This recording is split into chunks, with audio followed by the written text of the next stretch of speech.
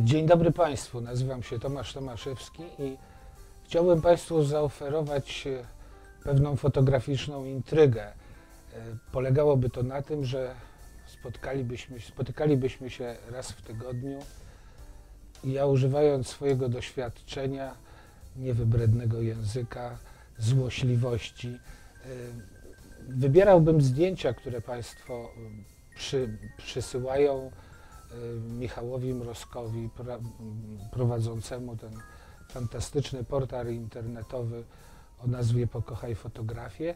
Ja bym taką kopertę jedną losowo wybierał, oglądałbym zdjęcia i dzieliłbym się z Państwem swoimi, jak powiedziałem, niewybrednymi uwagami w oparciu o to krótkie, jak na młodego człowieka, jakim ciągle się czuję, 40-letnie doświadczenie w używaniu fotografii, wykonywaniu zdjęć, pracy dla różnych mediów. Tak sobie wyobrażam dobrą edukację przy wykorzystaniu tego, co oferuje nam współczesna technologia. Nie znam się na tym i z zadziwieniem przyglądam się wyposażeniu, jakie zostało użyte do nagrania tego programu, ale rozumiem, że niezależnie od mojego stosunku do internetu, pisania listów używając klawiatury komputerowej, a nie pióra wiecznego z atramentem, świat idzie w tym kierunku i rozumiem, że są młodzi ludzie, tacy właśnie jak Michał Mrozek, którzy doskonale znają się na tej technologii i odpowiednio ją będą w stanie wykorzystać po to, żeby móc mówić o medium, które jest chyba najmłodsze ze wszystkich, jakie używamy, czyli właśnie fotografii. Ona dzisiaj ma zaledwie 174 lata. I wydaje mi się, że jedyna ciągłość, jaką dysponujemy w tej materii, to zmienność. Ta fotografia niezwykle się zmienia na naszych oczach i zaoferowanie takiego zdania, co do którego mielibyśmy 100% pewność, że rzeczy tak się mają, jest niezwykle trudne. Ale są pewne rzeczy, które odczuwam jako pewien stały fundament, coś, na czym można się oprzeć. Do nich należy wybór fotografii, czytanie związków pomiędzy przedmiotami pokazywanymi w tym obrazie. I o tym najchętniej bym tutaj z Państwem się dzielił. Nie rozmową o pikselach, wielkości matrycy i wyższości obiektywów jednej firmy nad drugą, ale dzieliłbym się z Państwem bardziej skomplikowanymi tutaj, wydaje mi się, rzeczami związanymi z budową obrazu fotograficznego, z opowiadaniem historii przy użyciu fotografii, nie zdjęć właśnie, a bardziej fotografii. O rzeczach trudniejszych chciałbym, żebyśmy mogli tutaj wspólnie porozmawiać. Zacznijmy od czegoś. Dostałem 10 kopert.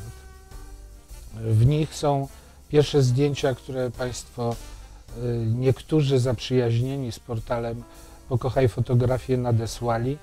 Ja, przywiązany do tradycji, wybiorę kopertę kolejną 3, ponieważ wydaje mi się, że ta cyfra reprezentuje pewną doskonałość. Więc wezmę kopertę 3 i znajdę w niej jakieś zdjęcia, o których za chwilę z Państwem porozmawiam. A więc zacznijmy od tej przysłowiowej trzeciej koperty. Zajrzyjmy, co los nam tutaj zaoferował. Choć przyznaję, że ja nie wierzę w przypadki. Ale zobaczmy, co dostaliśmy. Widzę, że dzisiaj musiałem się chyba zachowywać bardzo grzecznie, bo stwórca był dla mnie niezwykle łaskawy. Nie dość, że widzę fantastyczne fotografie, to jeszcze do tego wszystkiego znam ich autora. Rzeczywiście autorem tych zdjęć, na które patrzę, Jest młody, do tego bardzo przystojny i nieprawdopodobnie utalentowany mężczyzna o imieniu Grzegorz, którego przy okazji bardzo pozdrawiam. Gdyby miał ochotę i posłuchał, co myślę o tych jego fotografiach, byłoby to dla mnie wielkim wyróżnieniem. Grzegorz jest amatorem, to co oznacza, że jest młodym człowiekiem nieżyjącym z fotografii, ale podobnie tak jak wielu z nas jest całkowicie obezwładniony, a właściwie zainfekowany tą chorobą, jaką jest fotografowanie, dokumentowanie świata, w którym żyjemy. Uczestniczył w różnych zajęciach, które ja prowadziłem i opowiadał mi przez długi czas o tym, że właściwie nie ma czasu na robienie zdjęć. Ustaliliśmy, że mieszka blisko mostu i że właściwie jedynym miejscem, gdzie on może się udać i po to, żeby zrobić jakieś zdjęcia, to jest właśnie ten most.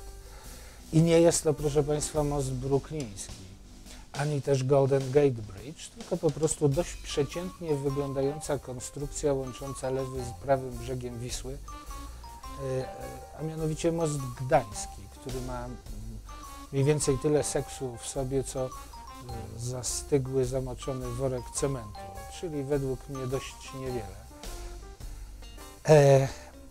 Ale co zrobił Grzegorz, chodząc tam wiele razy?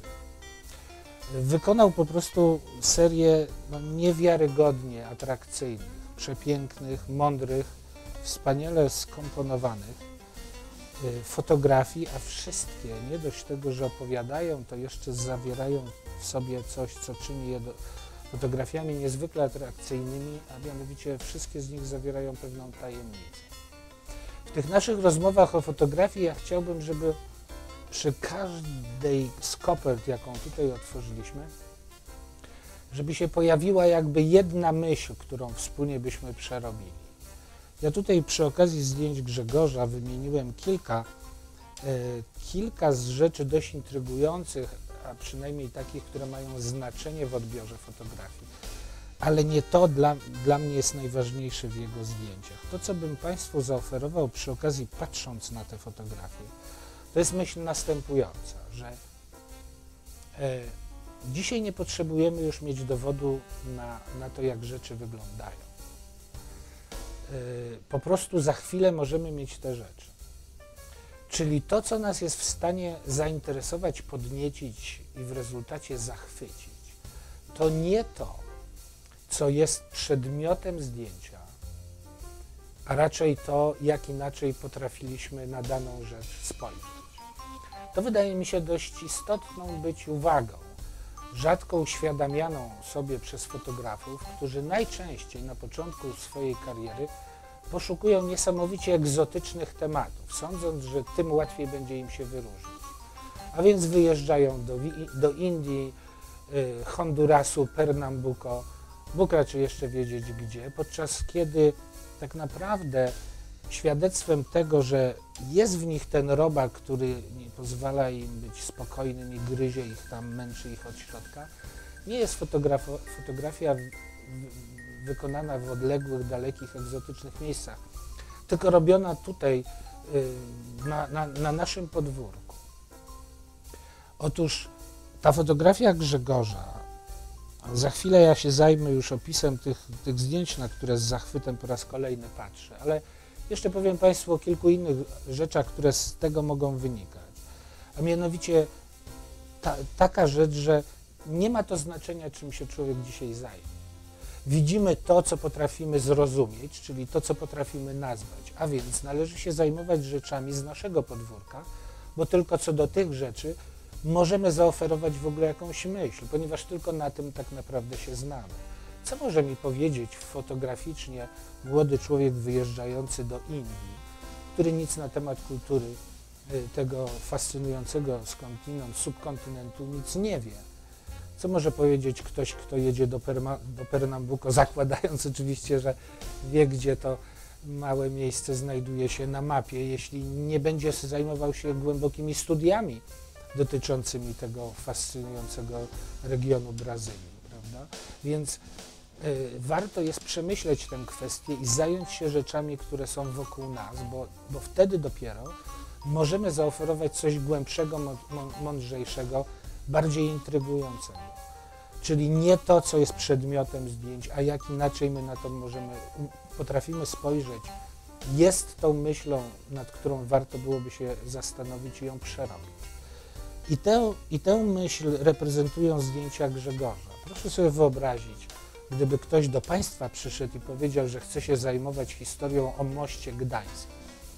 Czy to rozgrzałoby Waszą wyobraźnię? Czy moglibyście uznać, że to jest intrygujący, fantastyczny pomysł?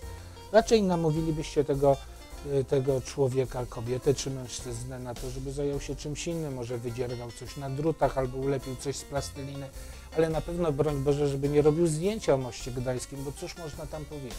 Otóż moim zdaniem na moście gdańskim można opowiedzieć historię dotyczącą 10 przykazań. Po prostu, jeśli tam się zacznie pojawiać człowiek często i nie będzie to skokiem na bank, jednorazową krótką przygodą, a wielogodzinnymi studiami, to okaże się, że jesteśmy w stanie dostrzec rzeczy po prostu nadzwyczajne, którymi to muszę przerwać. Przepraszam bardzo, bo mam tutaj jednego z wielu psów, który hałasuje. Biśka, bo będę Cię musiał ostrzyc, a co najczęściej mi przychodzi do głowy, wyrwać Ci te Twoje 4 nogi. Połóż się grzecznie i nie przeszkadzaj, bo rozpraszasz mnie, mówiąc krótko. Zejdź z tego plastiku, bo strasznie hałasujesz. Tupczesz, chodź tutaj, ty okropny psie. Fryśka, proszę.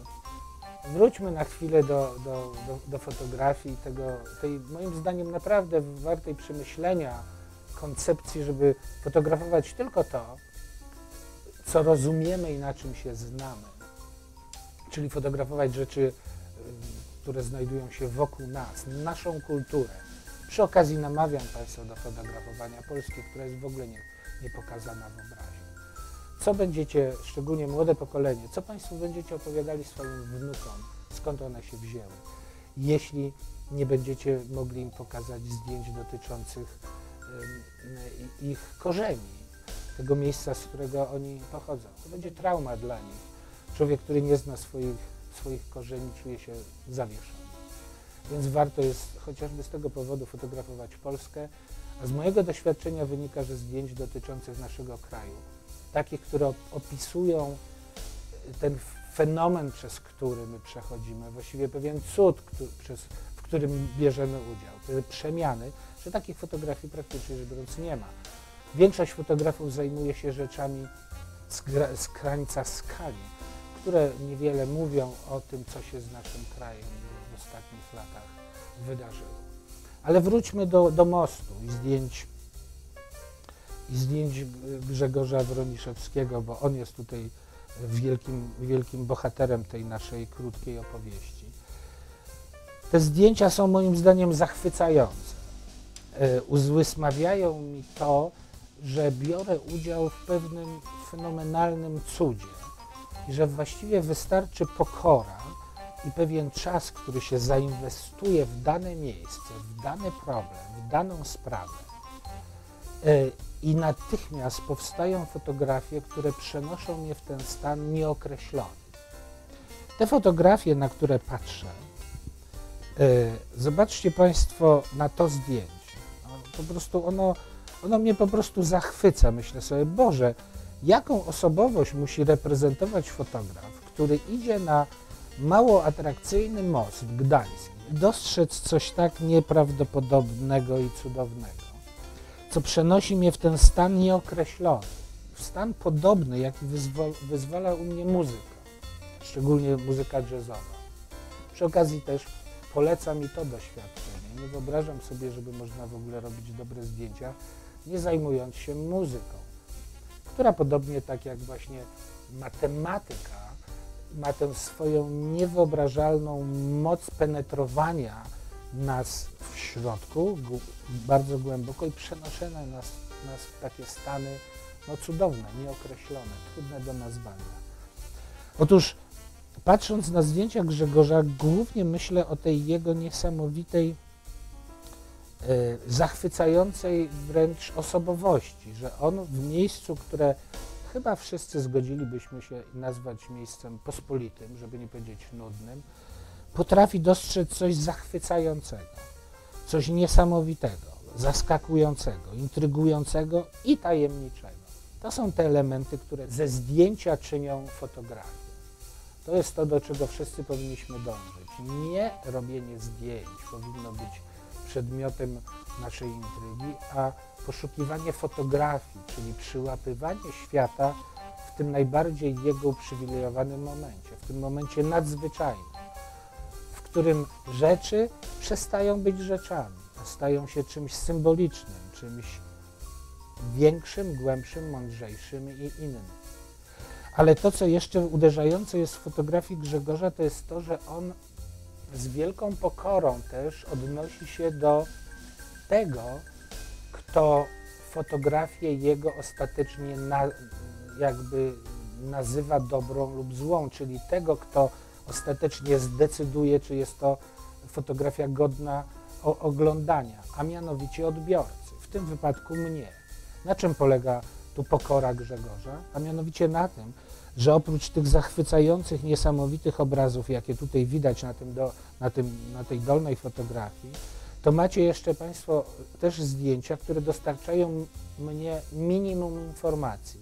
Ja z tych fotografii wiem, gdzie jestem. Ja wiem, że jest to historia o moście, a nie o balonie. Ja wiem, że jestem nad ziemią, a nie pod ziemią. I za to muszę powiedzieć, jestem mu niezwykle wdzięczny, że ja nie muszę zbyt długo dochodzić do tego, czego dotyczą te fotografie, że poza jego niesłychanie mocną osobowością i pewną bardzo tym konsekwentnym sposobem patrzenia i poszukiwania tych momentów nadzwyczajnych, on również myśli o odbiorcy. Ale tę myśl, którą bym zaoferował Państwu, patrząc na zdjęcia Grzegorza, to jest myśl dotycząca tego, że w każdej sytuacji, w każdym miejscu, na każdym rogu naszych ulic, które dobrze znamy, jest do wykonania wielka fotografia. Być może nawet taka, która zdobędzie nagrodę Pulitzera lub nagrodę na World Press Photo. Dziękuję bardzo Państwu za to pierwsze nasze spotkanie.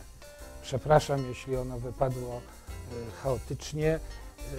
Nie jestem mówcą telewizyjnym, więc rzeczy dotyczące fotografii bardzo bliskie mojemu sercu mogę tylko przekazywać Państwu w sposób amatorski, taki od serca. Ale chcę na samym końcu zaprosić Państwa na kolejne nasze spotkanie za tydzień. Gdybyście uznali, że jest to ciekawa propozycja, przyślijcie zdjęcia. Michał Mrozek włoży to do koperty i ją zalakuje, a ja w podobny sposób jak dzisiaj wylosuję kolejne z nadzieją, że będzie to fantastyczna przygoda i pretekst do tego, żeby przekazać Państwu jakąś inną myśl. A czerpiemy ze zbioru nieograniczonego, bo przecież fotografia to życie, a życie, jak wiadomo, jest tym najwspanialszym cudem, więc tu będziemy mówili o rzeczach i tajemniczych, i wzniosłych, i też od czasu do czasu rzeczach prostych. Prześlijcie swoje fotografie, zobaczymy, co one będą w stanie wywołać wśród nas oglądających je tutaj na stole. Pozdrawiam bardzo serdecznie, do zobaczenia za tydzień.